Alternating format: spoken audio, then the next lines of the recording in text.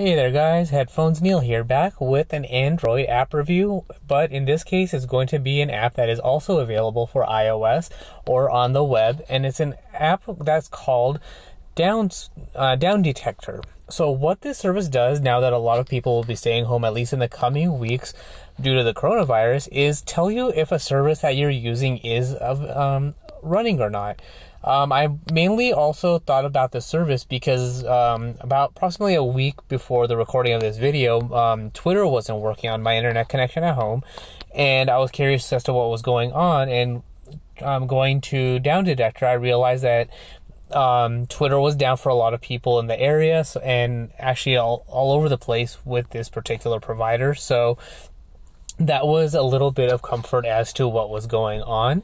So what you do once you install the app is, it's a pretty straightforward app. So let's say you want to know if, let's say for example, you're curious as to, let's say right now I want to see if Twitter is working on my connection. I do a simple search, I select Twitter, and I will see that it is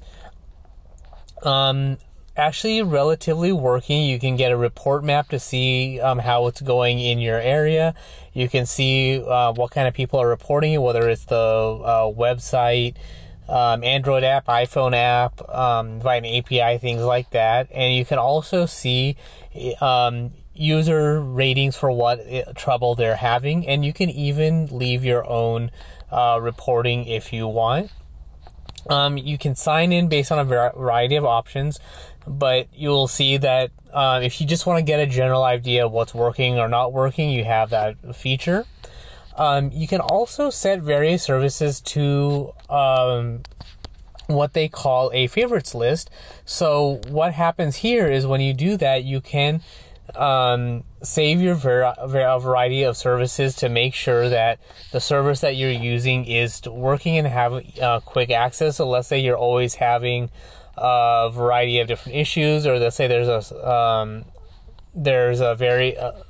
apps that you and services that you always use and you always want to know are running, then you can definitely find that out very easily. So I do use YouTube TV from time to time, and it looks like there's a lot of people who are having trouble right now. So no tweet information available, but it looks like random places it was not working, but now it looks like it might be working and slowly coming back. So it's definitely an app that is very useful to use, whether or not there's a national or global crisis going on. Just if you want to see if a site is working or not, then Downdetector is the way to go. So from there, you will notice that the app does have ads. So let's say you want to get rid of ads, or let's say you want to have outage alerts. For the outage alerts, you can either subscribe for 1 month at a time or for a year at a time. If you want to, so if you go over to alerts, you'll see that you have to subscribe to their service in order to get that feature. But if you want to get alerts for services that you like that have gone down, that is an option. And if you want to remove ads for a year at a time, that is also an option. So a pretty nifty upgrade option if you so choose.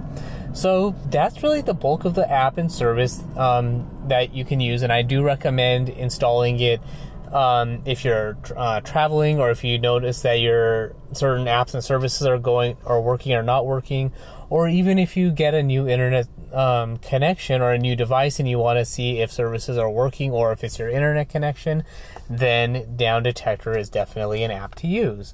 So that's really all there is, and you'll see that there are a number of services that are available as part of their service. I'm not going to say that it's an exhaustive list, but I will make the assumption that just about all the major services that are available out there that are connected to the internet should be something that you can search for and get status on.